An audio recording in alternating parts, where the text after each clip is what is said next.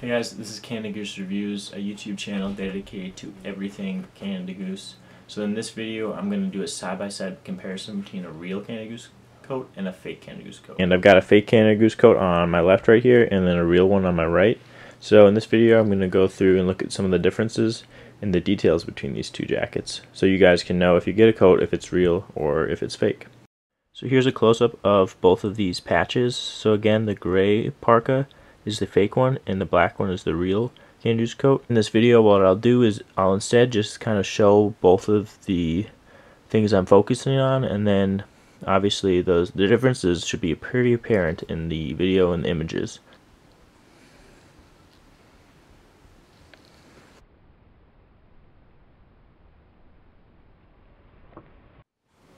So here's the back tags.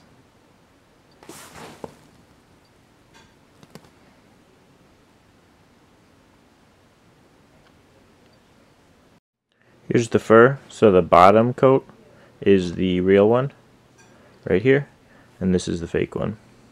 You can kind of tell by how even the fur is as opposed to this one, which looks pretty mangy. So the real zippers will say Vislan on them. Now some fakes have zippers that do say Vislan on them, so there's other things you'll want to look for as well. But that's just one telltale sign. If you have a fake, it won't say Vislan on them like this. And this is true for the heavier parkas. So here's a side-by-side of the inside tags. They're usually in a pouch. The newer ones are. The older ones aren't in a pouch. They have a different layout, but I'm going to compare the fake coat right here, this pouch, with the real coat's pouch. So they shouldn't ever have the hologram on the first page of these tags. It should be this. This is much too light of blue.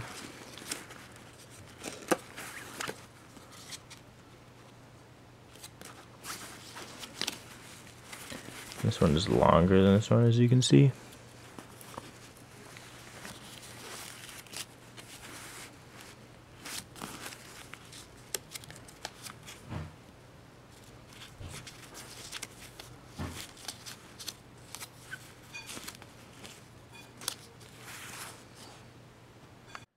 So one of the telltale signs that you have a fake is if the coat you get comes in a bag that looks like this, because this is what a lot of fakes will come in. So this is Canada Goose Reviews. I hope you guys found that video helpful. If you have any further questions, you can always direct message me on Instagram. I'll post my Instagram account link in the description box below for you. Also, I don't really get paid for this, so it would be really appreciated if you would leave a tip, because that would help me answer your questions very quickly, because I do tend to get a lot of these questions. So thanks for watching, guys.